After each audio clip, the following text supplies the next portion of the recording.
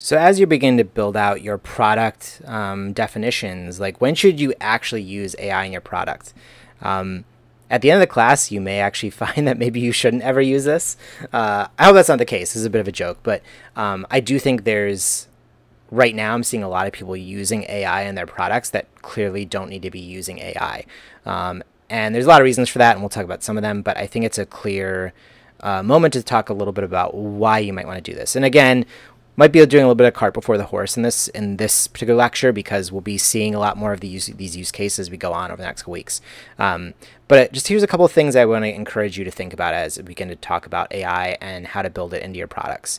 Right now, I would encourage many companies to think about using AI tools as like somehow a part of their R&D process. Basically, these are not tools that I can say with relative assuredness that you should build them and that they'll be successful. Lots of people are trying to build ChatGPT into all of their tools and probably finding mixed success with those things.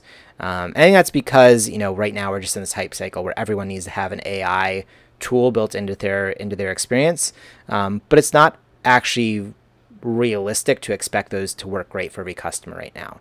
Some of that's down to the models, some of that's down to technology, and some of it's just straight up down to like poor UX or poor user experience for how we guide customers through these things. So here in this video, I'm just going to cover a couple like quick high-level topics that I think you should consider as you begin to think about integrating AI into your tools. You'll talk and understand a lot more of them as we go through the class.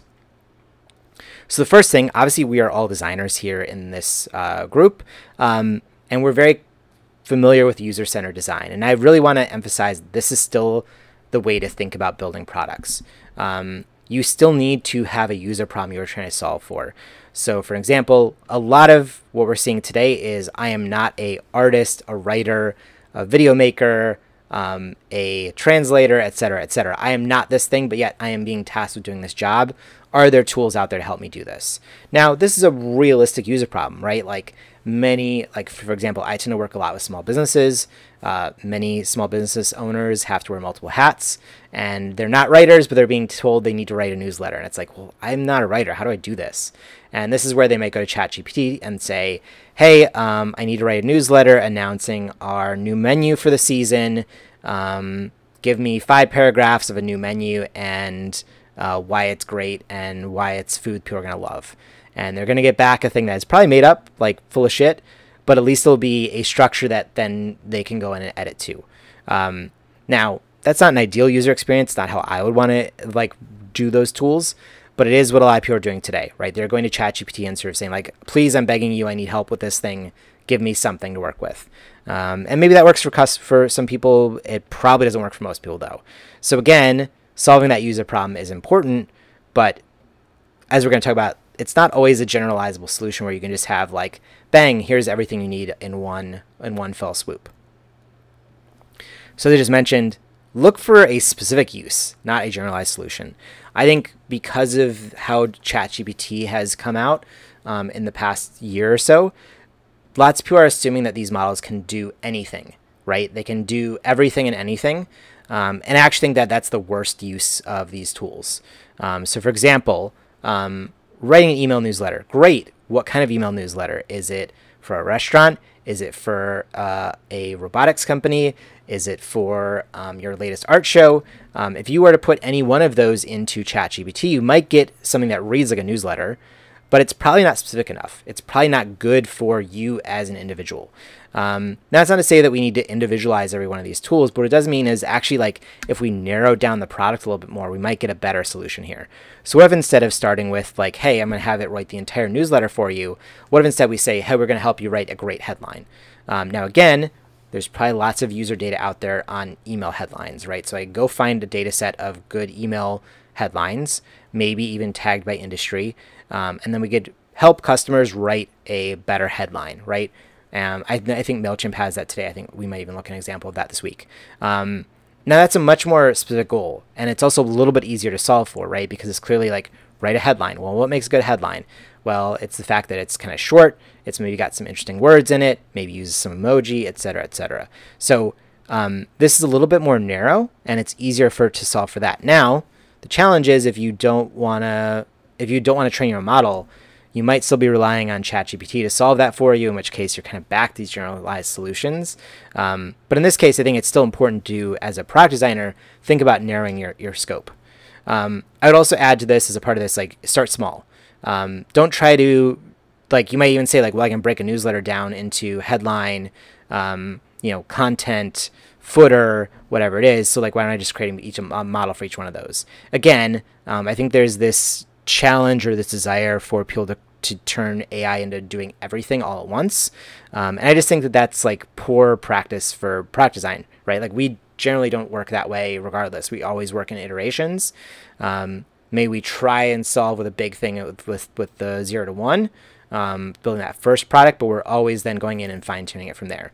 And again, if the goal of anything with this class is, like, don't lose all your product design chops, like, still rely on iterating, on finding the smallest product change that you can then test and learn from and iterate on. This kind of ties into this thing I was just discussing, which is that, is there an off-the-shelf model you can experiment, or do you need to train your own model? So again, that's sort of MVP, or like, what's the minimum viable thing we can build? Maybe there's stuff that there's a model that already exists and you can just plug into that. I think that's why we're seeing so many people use like the ChatGPT API, because it's easy-ish. You get decent-ish results. But again, I would argue that, like, maybe it's better to invest in actually training a model for yourself, right? That is something that then you and your company can own and, like, sort of control a little bit more. Whereas none of us can train ChatGPT. It's just, like, not a thing. I know they're rolling out, like, the GPTs that allow you to sort of do some additional training on top of stuff, and that's something that we might even look at in this class, because I do think it's interesting. But you're not going to make that base ChatGPT 4 model yourself. You need millions and millions of dollars in investment. So some of this is, again, about, like, do you buy or do you build your own? And this is probably something that isn't a designer definition, but is something talked about throughout the product team, right? So your PM, your engineers. But I would say that the designer can imply what the vision of this product needs to be, right? Like, what are we trying to achieve? Can we achieve that, or achieve a first version of it with an off-the-shelf model like ChatGPT, or do we need to build our own? And in a lot of cases, I actually think for many things, building your own is actually easier if with the right amount of information or with the right amount of knowledge. There's a lot of tutorials today out there on how to, like, customize your own GPT models. If you're doing image stuff, there's a lot of things with LoRa's and other tools that allow you to sort of fine-tune and customize your models. But again, this probably needs to come from the entire product team as a vision on how to do this. And I would certainly encourage you to start, if you can, with a fine-tuned or with a model that you own.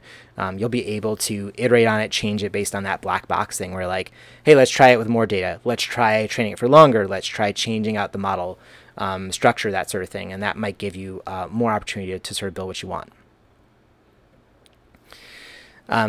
The biggest thing I see happening right now is, because AI is the big tech hype at the moment, every company is building out their own AI tool. And, again, I understand that for many people, this is about showing investors that you are trying new things, that you're ahead of the curve. For startups, it's literally about getting your next round of investment. So I understand why this is happening. But the biggest challenge I see here is that often they're building stuff without a clear user problem. They're saying, well, let's just throw ChatGPT in here and see how they respond. Let's see if they want to create new content. And I would argue, like, why shouldn't they just go to ChatGPT then and do that? Why are they using your product for that? What's unique about your product that really clarifies and makes it clear why this tool needs to exist in your product? And for most companies, they don't have that today. And I think that'll be the big challenge for the next couple of years, is people understand that we're still solving user problems with these tools, and we need to be more clear about what that is and what we're doing there.